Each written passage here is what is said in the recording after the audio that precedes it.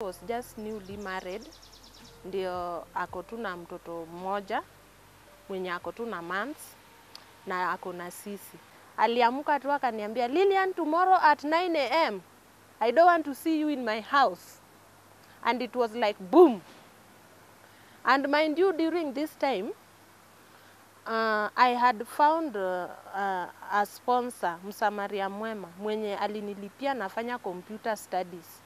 Hivyo sasa nikaamuka, nikaenda project, nikaenda computer classes. Ilikuwa inaishanga saa 10. So vile iliisha, nikaenda Kenyatta Sports Ground, ile iko Kisumu.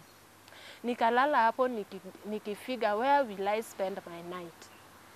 Then all of a sudden, a man stood by and asked me, I've seen you here for like 1 hour and you look perturbed. What is it? Me, I thought God has answered my prayer and has brought an angel to help me. So I opened up to the man. Nikamwambia mimi, nimefukuzwa na vile unaniona hivi. Nimetoka college na sijui nitalala wapi na ndio hii usiku inaingia. Akaniambia ni hiyo tu, usijali, mimi nitakusaidia. Nitakupea palipa kukaa. College utamaliza lini? Namwambia imebaki 4 months. Tuende, tukaenda. Akani welcome vizuri. Na akakaa na mimi vizuri bila kunisumbua, hata bila kuleta some alarm ati ananitaka. So the 3rd week, all of a sudden at night, nikashtuka mtu ananiundress. Kuamka hivi ni yeye. Akaniambia ati nimekusaidia na wewe hujarudisha mkono. Hata wewe pia you reciprocate. So I felt shame on me. I felt I was the one who was wrong because mimi ndio nilijipeleka kwake. I had no option.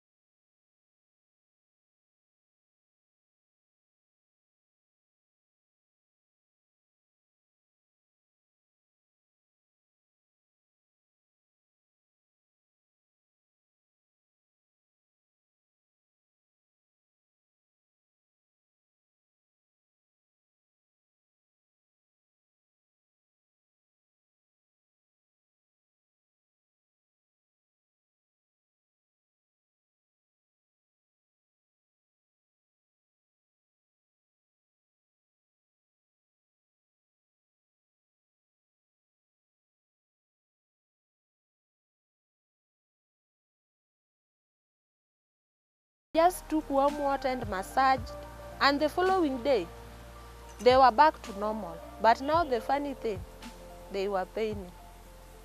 And I persisted to go back to work because this job was not permanent, neither was it a contract. It was like a kibarua. So I had to soldier around like a soldier. So I went to work. Until now, those bosses, and I thank them wherever they are, they had mercy on me. And they contributed money and they advised me to go to the hospital.